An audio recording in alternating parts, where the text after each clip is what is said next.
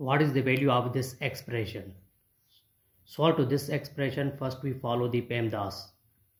P for parenthesis, E for exponent, M for multiplication, D for division, A for addition, S for subtraction. Parenthesis, exponent, multiplication, division, addition and subtraction. According to PEMDAS rule, first we solve parenthesis, then exponent, then multiplication, then division, after that addition, subtraction. So in this expression, first we do parenthesis. 8 plus 4 plus 4 gives us 8. Divide 4 times 2. Now here one is division and another is multiplication.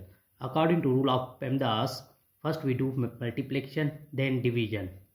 But here division first and multiplication after that. So we remember that multiplication and division have equal priority and we have worked from left to right. So first division, then multiplication. 8 plus 8 divide 4 gives us 2 times 2. Now here 2 times 2 gives us 4 and finally 8 plus 4 gives us 12. This is the right answer.